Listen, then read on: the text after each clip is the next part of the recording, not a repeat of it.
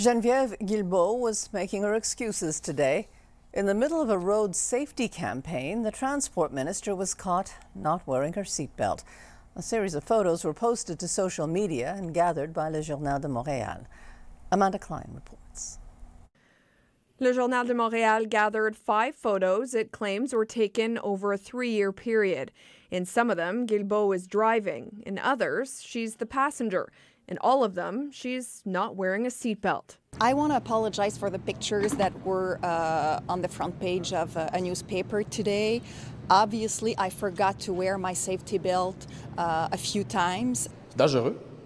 Conduire sans ceinture, là, première chose. First of all, it's dangerous, he says. Second, especially as the transport minister, she should be setting an example.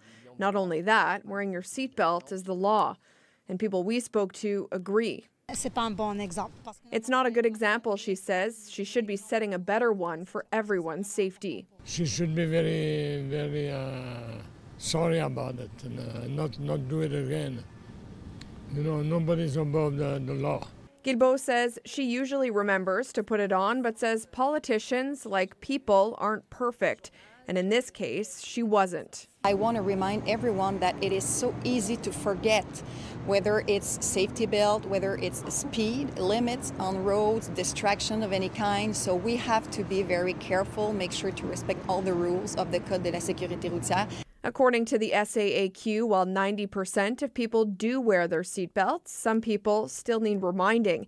It estimates that every year, roughly 30% of those who die in car crashes weren't wearing a seatbelt.